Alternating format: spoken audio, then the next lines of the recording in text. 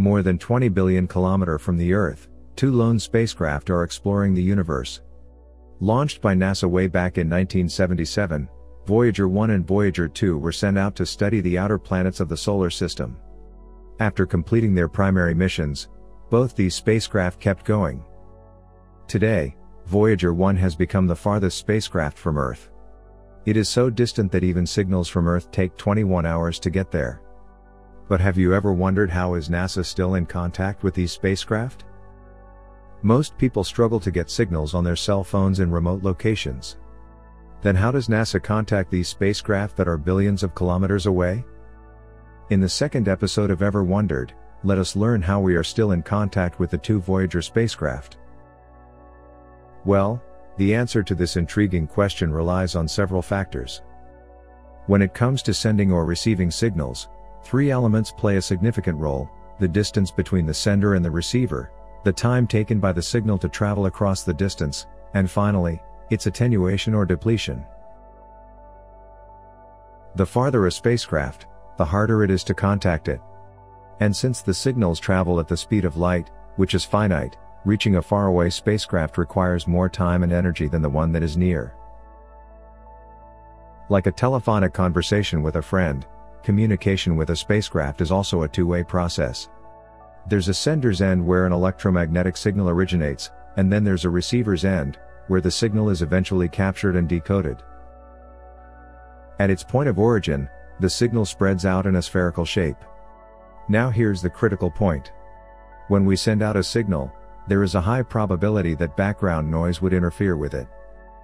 The signal needs to cross a certain threshold to rise above the background noise, and to become easily detectable.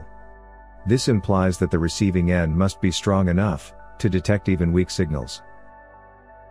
Since the spacecraft are billions of miles away and half a century old, we cannot upgrade their technology.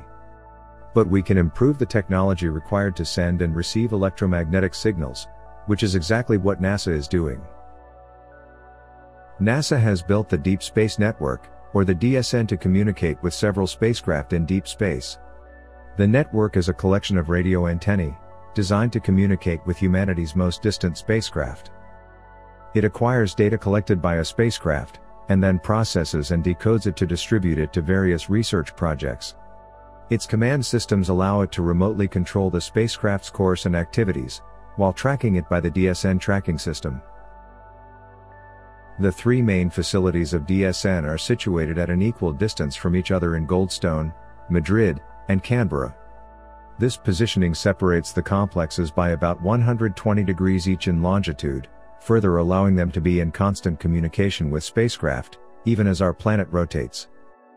Since these three facilities are spaced roughly equidistant around the globe, for almost any location that you can imagine putting a spacecraft, there will always be a site for picking up their signals to maintain communications.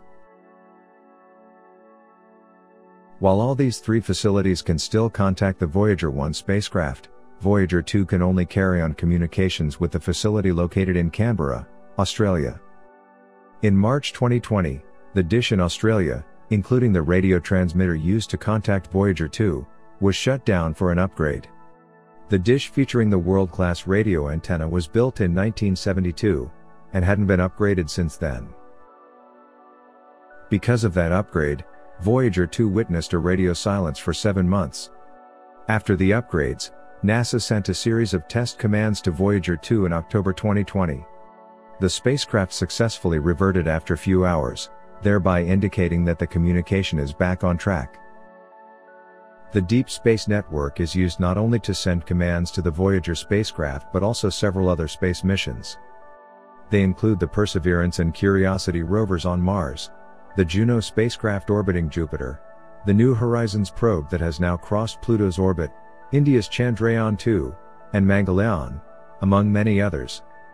The DSN will also direct the upcoming James Webb Space Telescope. As the Voyagers are receding away from the Sun, their power levels are dropping, and it is becoming more and more difficult to issue and receive commands from them. However, as long as they will remain functional, NASA will continue to upgrade and enlarge the antennae of its deep space network, to continue to explore the wonders of the universe with them.